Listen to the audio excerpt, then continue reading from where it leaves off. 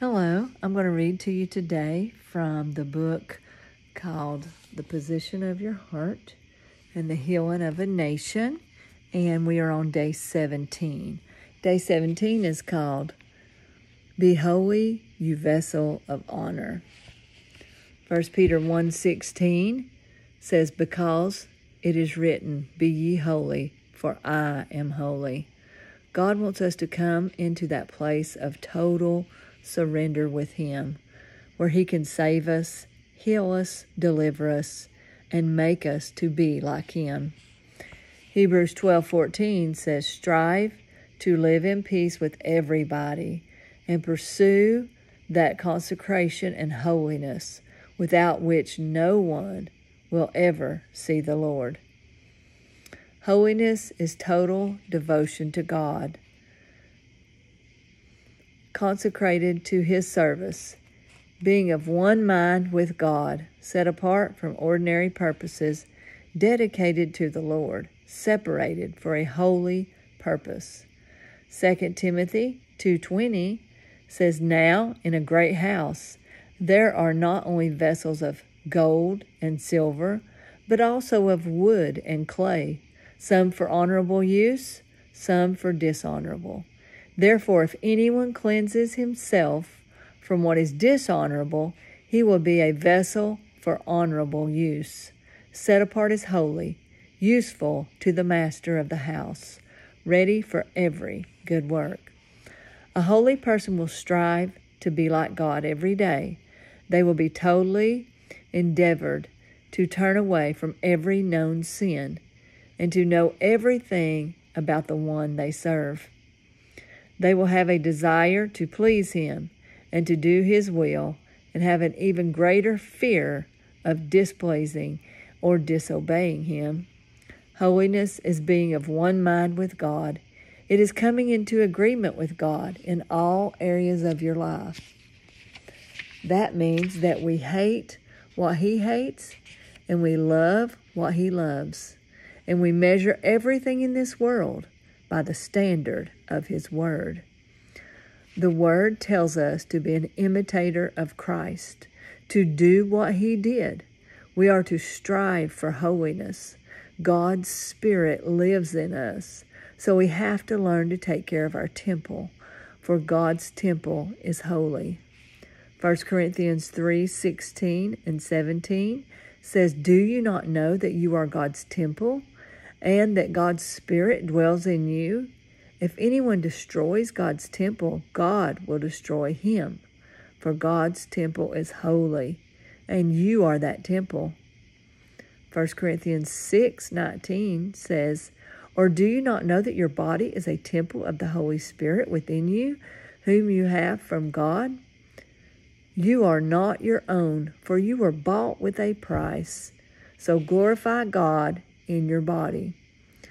1 Peter 2:9 says, But you are a chosen race, a royal priesthood, a holy nation, a people for His own possession, that you may proclaim the excellencies of Him who called you out of darkness into His marvelous light. Jesus paid the price. It was paid in full at the cross when He declared, It is finished. His blood that was shed is sufficient for all of your needs, whether you need salvation, healing, deliverance, forgiveness, or provisions. His blood covered it all. It's time for you to come to the foot of the cross and ask Him for whatever it is that you need. Surrender yourself to Him. Repent of any wrongdoing and ask for forgiveness, and let Him begin a work in you to make you holy before Him. Romans 12:1 says, I appeal to you, therefore, brothers, by the mercies of God, to present your bodies as a living sacrifice, holy and acceptable to God, which is your spiritual worship. God is coming back for a bride, a pure and holy one without spot or blemish or wrinkle.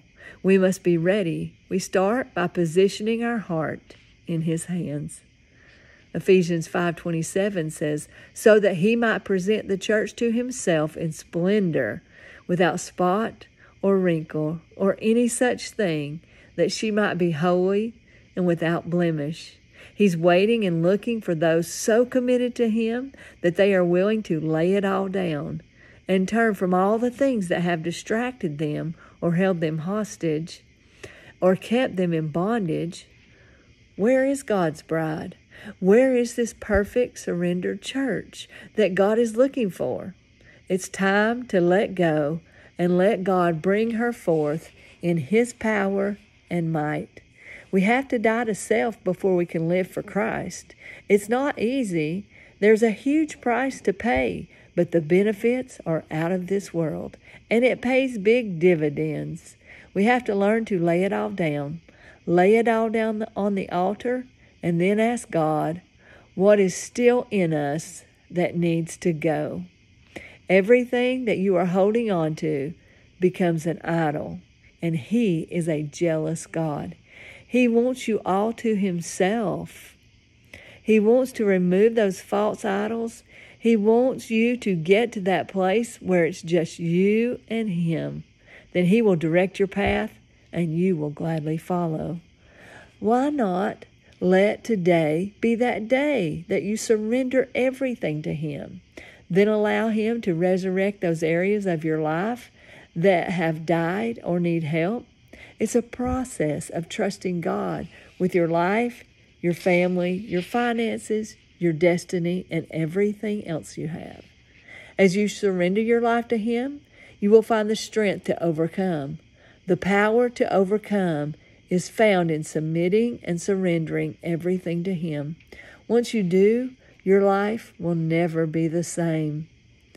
Just say, Lord, I give it all to you. I fully surrender my life to you, and I want to live the rest of my life for you. Make me a vessel honorable for your service and useful for your kingdom. Galatians 2:20 says, I have been crucified with Christ. It is no longer I who live, but Christ who lives in me. And the life I now live in the flesh, I live by faith in the Son of God, who loved me and gave himself for me. Just surrender your heart to him and say, I am yours, and you, my Lord, are mine. I will praise you with everything within me. Have your way in me, Lord, today. Thank you for joining me. Tomorrow will be day 18, and it's called, What Are You Sowing?